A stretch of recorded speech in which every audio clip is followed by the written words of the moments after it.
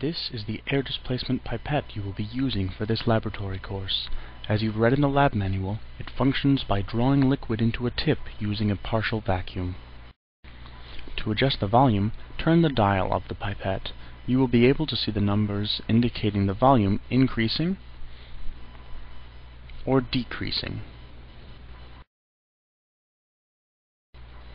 The pipette has two stops, 1 and 2. The first stop transfers the volume the pipette is set to. The second stop purges extra liquid from the end of the tip. Before using a pipette, attach a disposable tip by gently tapping the tip into place. See how the tip is firmly attached to the end of the pipette?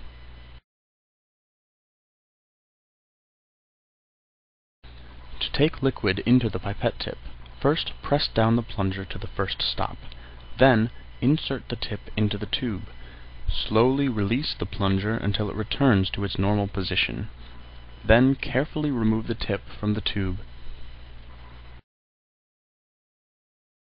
To transfer the liquid into a new tube, place the tip at the bottom of the tube and press the plunger to the first stop. Then, press the plunger to the second stop. And while keeping the plunger pressed down, remove the tip from the liquid.